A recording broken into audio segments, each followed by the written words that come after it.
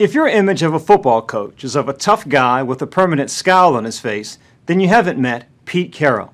He's the coach of the University of Southern California Trojans, one of the top college teams in the nation. He's also upbeat, optimistic, and seems to have a permanent smile on his face, and no wonder. He has the highest winning percentage of any active coach in Division I football. He took a once great college team that had been on a 20-year slump and turned it around, winning 2 national championships. If you're a football fan, you may already know all that. But tonight you'll see another side of Pete Carroll that you probably don't know. He's taken his coaching ability far beyond the football field to a place you might never expect. He's been called the Prince of LA, and this is Pete Carroll's castle, the LA Coliseum. Home field to the University of Southern California Trojans. It's here where 93,000 loyal subjects bleed red and gold on Saturdays. A uniquely American ritual, played out with more glitz, glamour, and pageantry than almost anywhere else in the country. This is how we like it. It's how we want it to be. I don't want it any different than this. I want it as hyped and as big time as possible. And I want to show that we know how to deal with it and handle it and still play beautifully, you know. So. They played well enough on the day we were there with our cameras to beat up cross-country rival Ohio State. They did it with a stifling defense, despite some unusual distractions. During the game, when it was still undecided, one of your players was posing for a picture with Arnold Schwarzenegger. The governor stepped in. I heard he was there. I didn't get to see him. Well, how do you turn down the governor? I mean, I got some power over him, but not that much. But it's during the game. Yeah, well, I didn't know that happened. Who did it? Make no mistake, it's that unconventional, laid-back California style that's part of Pete Carroll's success. He's produced 3 Heisman Trophy winners, 42 NFL players, and 30 All-Americans in just 7 years. In the high-stakes, high-stress business of college football, where most coaches are screamers, perpetual drill sergeants forever in a bad mood, Pete Carroll says he's having the time of his life. One of your rivals, Charlie Weiss, the coach of Notre Dame, said on this program on 60 Minutes that all coaches are miserable. You miserable? No, I never have been miserable. I keep thinking day to day that something good's just about to happen, you know, and so that mentality, whether I'm in a game or coaching in the midst of a season, I don't know how to think otherwise, and that doesn't take you to misery. It did take him to another win in an 11-1 season. People in this town seem to love you, Coach. I don't know. They like winning. This town loves champions, man. They always have. It's a town of champions. Pete Carroll's been a champion at USC, but it wasn't always that way. He worked as an assistant coach for 17 years before a less than impressive, some have even called disastrous run as an NFL head coach. You said that you love the NFL? Sure. NFL didn't love you as no, best I can tell. They didn't like me too much. He became head coach of the New York Jets in 1994. He was fired after 1 season. His reaction to losing his job? You know, I got fired at the Jets. I thought this was the best thing that ever happened to me. That was my first thought. You got fired, and you thought that was a good thing? I know how crazy that sounds, but that's what went through my mind, you know. It's because I had 3 years left of my contract, too. You know, that had something to do with it. Carroll tried again with the New England Patriots in 1997. He got fired there after he took a Super Bowl contender straight to the basement in 3 seasons. People have characterized your tenure in the NFL as a failure. You buy that? Yeah, I hate hearing that. That doesn't sit well with me at all. You know, they made the right decision for them, but I didn't go out thinking that I had failed. I was looking, let me go. Let's go to the next guy. Let's go. Let's get this thing right. He didn't look back, and he didn't give up.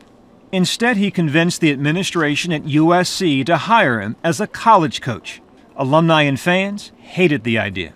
I was kind of like that, you know, that big bomb that dropped here. And you know, when I arrived, you know, I guess the emails and the faxes and all that stuff were burning up the machines here. Here's one of those emails, Coach.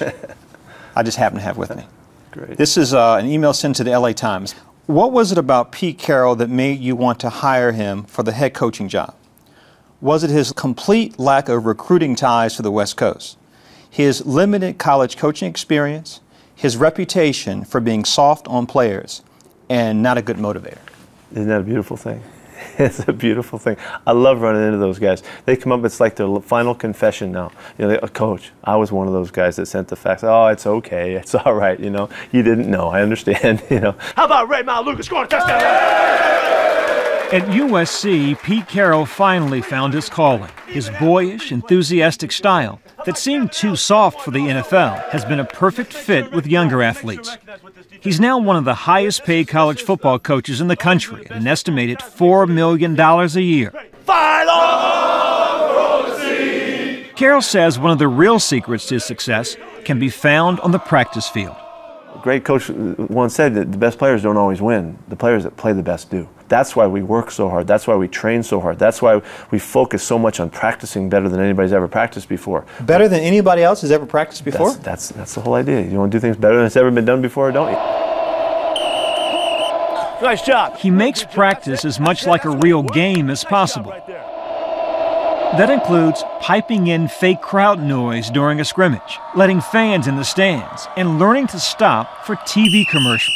We have TV timeout! TV timeout! Unlike more traditional coaches, Coach Carroll doesn't tear down his players, he builds them up.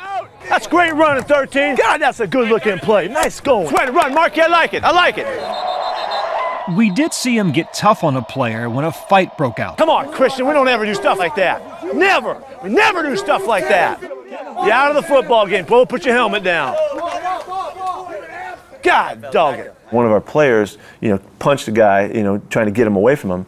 I ripped his tail pretty good, but I needed to get right back to him and teach him what just happened, We don't fight.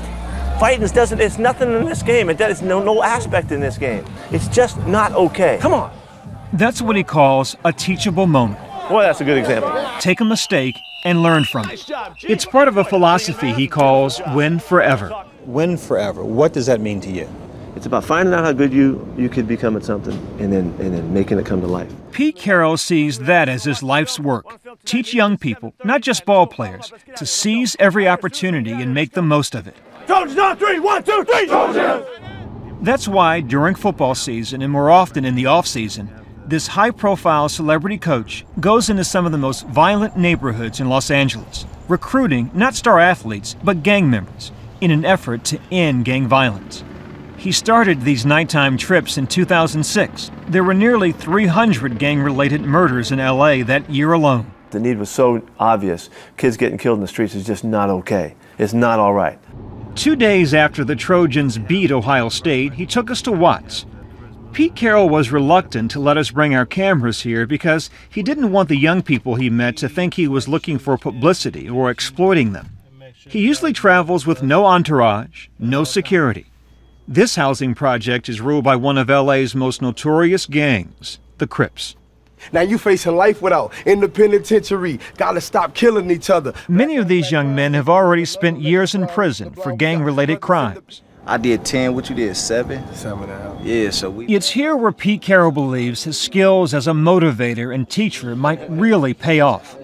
Just like he's taught football players from across the country to play as a team, Carroll's trying to teach bitter rivals they can live together without violence. You could quiet this thing down. Wouldn't that be awesome if you did it? Think if you guys were the guys that did it here and it never been done before. While he was talking, police helicopters constantly flew overhead. they call it the ghetto bird. The ghetto bird. The ghetto bird. They're used to those ghetto birds. They're not used to having someone like Pete Carroll give them his cell phone number. I'd be happy to do that, Cool, Get your phone out. thank you. Get your phone out. Sure. It's motivational. I mean, I met Pete Carroll and he said he would offer his services to me. He gave you a cell number. Yeah, I mean, come on, man. This was all happening at 1 a.m. in the middle of football season. Save somebody's life out here. Save some kid. Give that gift to their mom. Why do this? What's in it for Pete Carroll?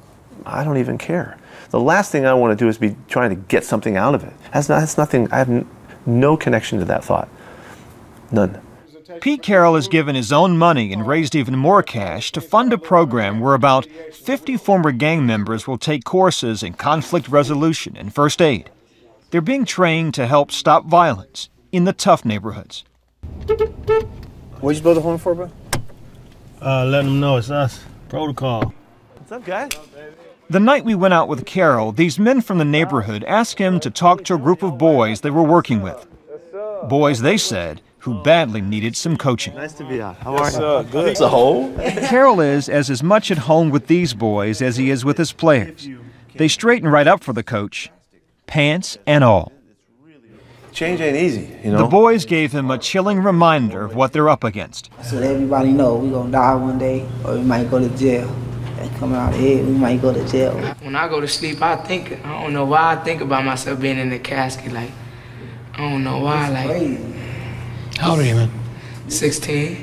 To just say, I'm going to die or I'm going to jail, and live with that, that's more likely to happen the longer you keep thinking that. That's why it's so important for us to go and create hope and to help people with their vision and to help them understand what they can become. People at home will listen to you and say, God bless him, but he's naive to think you can coach your way out of this problem. That's okay. I've run up across that before. And people that think that, I just ask them, have that opinion, just don't talk to anybody about it for a while. Just give us a chance. When he says us, he means the members of an organization he started called A Better LA.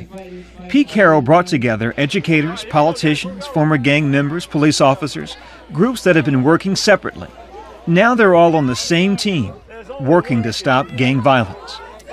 Sergeant Curtis Woodhull, a 13-year veteran of the LA gang wars, was skeptical when Coach Carroll first got involved. I thought it was a joke, to be honest. Not anymore.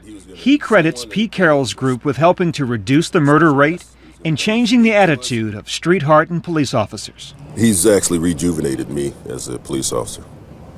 He's actually given me hope. It sounds like you are drinking the Kool-Aid big time. Hey, look, as long as I can see kids who would not normally walk around here, maybe be at a crime scene under a sheet, I'm happy. And so are these boys. Look at the expressions on their faces as they watch their first USC practice. These are the boys Pete Carroll met in the projects. He invited them here not to make football players out of them, but to show them a different and better world than the one they know. That's really cool you guys are here. Pete Carroll moves easily between both his teams. To him, they're all just young men who need a coach. Each person holds so much power within themselves that needs to be let out. And sometimes they just need a little nudge, a little direction, a little support, a little coaching, and you know, the greatest of things can happen. You believe that? No, I know that's true. I know that's true. I've seen it. I'm living it.